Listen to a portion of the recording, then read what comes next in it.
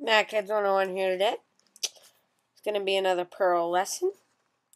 So let's get started by typing in and editing a program I've already pre-made for you.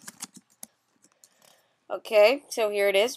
Standard Perl stuff, as you can see right here. Pretty simple code.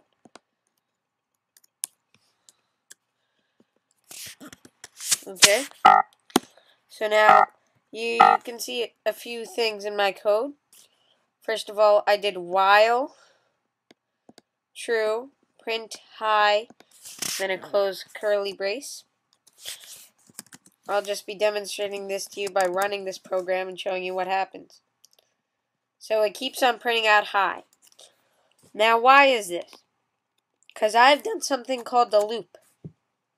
A loop is something that keeps on, doing one thing. For instance, if I kept on saying hi in a loop, I'd just be getting hi, hi, hi, hi, hi, hi, hi.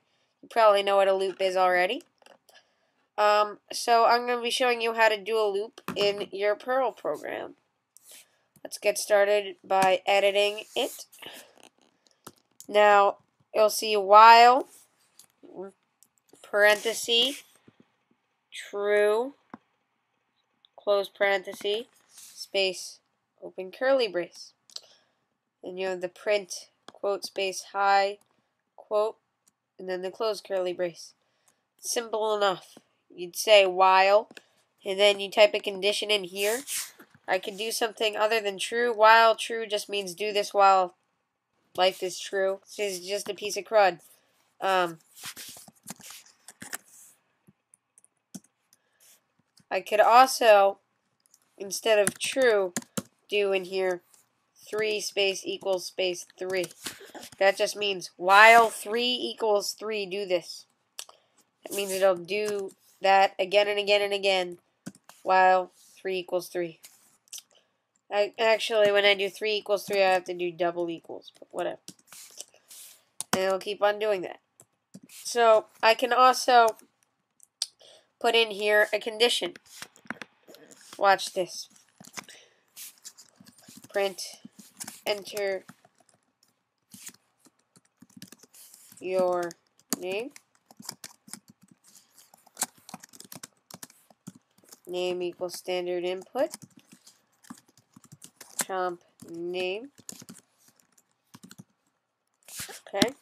And now I can say while $name EQ Alex. So it'll keep on printing out hi while my name is Alex. So I'll just type Alex as my name. And it'll keep on doing that. Press Control C to get out of there, by the way. Now, to type my name, and I just type some random crud. It hasn't done anything because it hasn't even entered that loop and began to loop because my name was not Alex. So now, let's try to do one more thing. Let's just go down here. Okay, so now we've done this. Okay, so what we want to do here now is we can do a few things. We can just get rid of this name equals Alex, or what we can say, well, name not equal Dave. Let me just explain this. I've never said this before.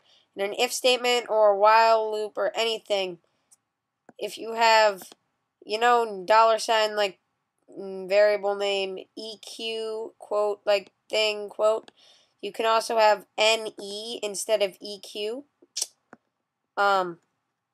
which stands for not equals instead of equals. So I'll just say not equals Alex. So now while my name is not Alex, it'll keep on doing that. Now, we can use this for more proper usages like enter a command. And then $com equals studin chomp $com. Okay. And then let's do system $com. And then I'll say while com doesn't equal exit.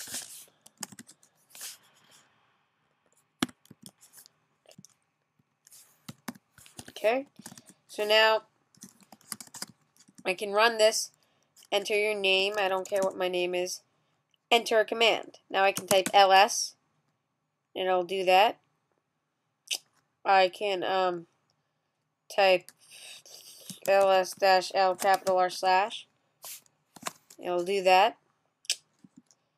I can enter a command, it'll do that, but when I type exit, it'll get out of the loop. You know why?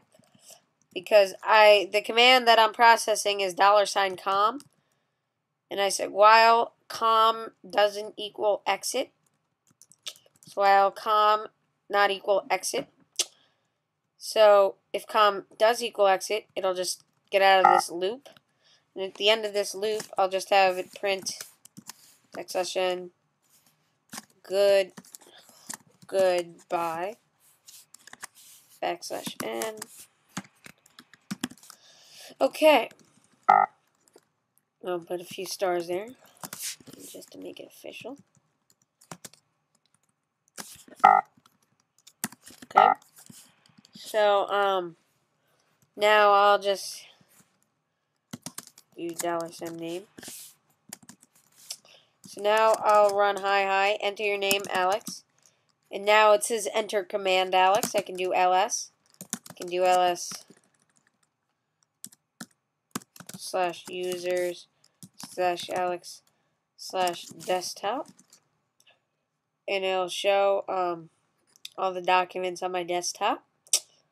As accurately you can see here. Okay.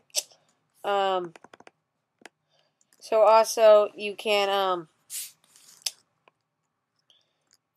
just type exit. You can add a condition here.